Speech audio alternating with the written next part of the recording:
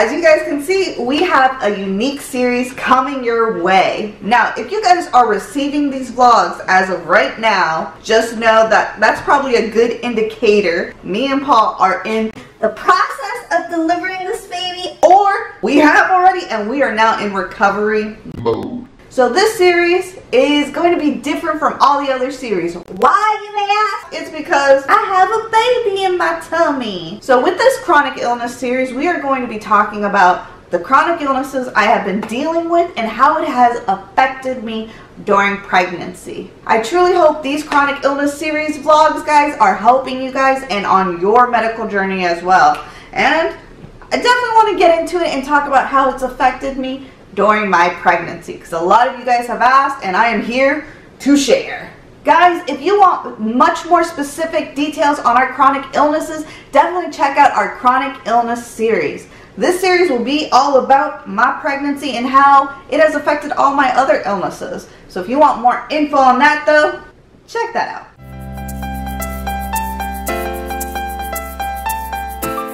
So today's vlog, we are going to be talking about my chronic ear conditions. Yes, I don't talk about it much, but it sounds weird. A lot of people ask me, out of all your conditions, which one do you think affects you the worst? And when I think of that, which one causes me the most pain?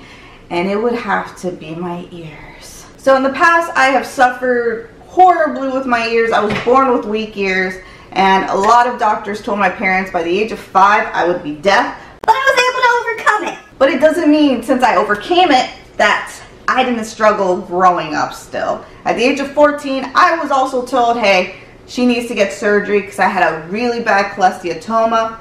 Never happened until finally I was 22, was able to save up and make it happen and got the surgery done, while they also had to repair my eardrums. Now, because I've had past complications, I am very hard of hearing. I hear 60-50% out of this ear, and I believe I hear about 70-80% out of this one. It can be rocky, and trust me, if you meet me in person, I am probably that person that's going to be like, what? It's pretty bad, and it can be embarrassing. You may be wondering, how has this been affecting you during pregnancy? What? Well, I have a couple stories to tell you guys. So if you guys haven't noticed, I do have a couple piercings. I love getting my ears pierced. I've always thought it was beautiful on people, and I admire a good piercing. I feel like I would only get them in the ears, you know, to each his own. Of course, my ears are weak, so it has been a struggle. About almost 2 years ago, I did get my first piercing. This, like the bottom ones, you know, Hispanic moms like to get their baby girls piercing. I had these first, and then the top pierced as well. So as you guys can see, I don't have a piercing here, but I have one here. Literally in the beginning of pregnancy, I had to take this piercing out. When you are a chronic illness warrior, a spoonie out there, your health starts acting up, your body's gonna give off signs, and sadly, my body goes straight to my ears. It tells me it literally will reject anything and everything. In the beginning of this pregnancy, I actually had to take out one of my piercings because it got infected. And guys, I got these pierced 2 years ago, and they still haven't healed. They're not healed whatsoever. If you guys can tell, this one is a little red. I think since we're at the end of pregnancy, I'm stressed. It's coming out through my ears, and if this doesn't get any better soon, I'm gonna have to take this piercing out next. Now, and then you guys do see these piercings here. I got them pierced exactly about a year ago. You know, I wanted to do something to make me happy, so I got these pierced, and they still haven't healed. I was told, I don't know if it's true or not, I was told that when it comes down to new piercings, it could take max up to 6 months. Yeah, 2 years and we still haven't healed. My body fights me, man. And sometimes when you're a chronic illness warrior, you gotta give up stuff that you love, and you know if you're having better health conditions, you would go for. When it comes down to my ear conditions, I do see a neurotologist. A neurotologist is like what Paul likes to say, a specialist of a specialist of a specialized. I know it's confusing. It is an ENT doctor who specializes more in the cranium, the brain, since the ears and brains are very close to each other. My neurotologist sadly has given me the news that, you know, from all the surgeries that I've had in the past, which have been a lot. When it comes down to my ears, I've probably had like 5, 6 surgeries on my ears, both. So I did started developing an ear issue. There is a term for it. I just do not know. I am sorry. But this is the best way I could describe the condition. Pretty much, I have restless leg syndrome in my ears. You may be like, what does that even mean? So when I mean restless leg syndrome, it's like the blood doesn't flow properly in my ears.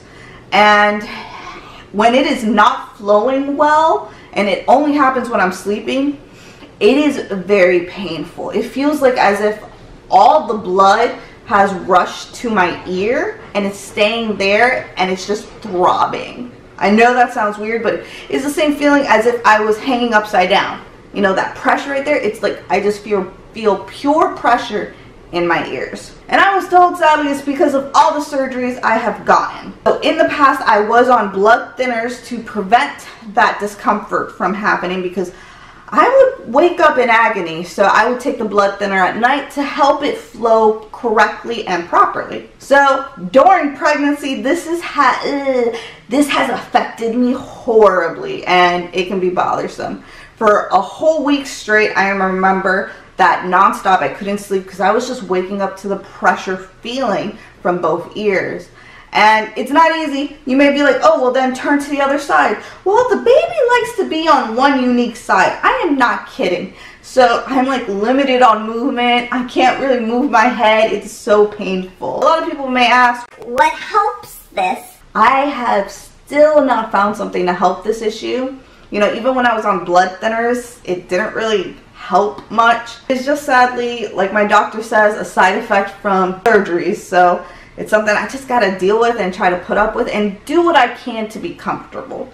I have seen many doctors about this, and the best advice I've gotten was, well, just switch to the other side. So that's what I do. Alrighty guys, so that is it for today's vlog, or today's vlog of the week.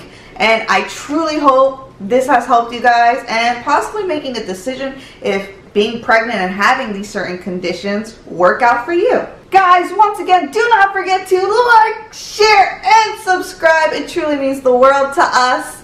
It helps us spread so much more awareness, and once again, helps educate others. Also, do not forget to check out our other social media platforms, such as Orion's Instagram. You guys are probably seeing some updates here and there, and as well as our Patreon. Patreon is definitely getting the inside scoop of what's going on. They were probably the first ones to know we went into labor, so check that out, guys. Also, guys, do not forget to check out our baby Amazon registry. You know, the baby's officially here, so if you guys want to send last minute gifts and helpful tips and tricks, that would be amazing. So guys, this is where we end it. Once again, keep up with our journey, and we cannot wait to talk more about how everything labor and delivery went.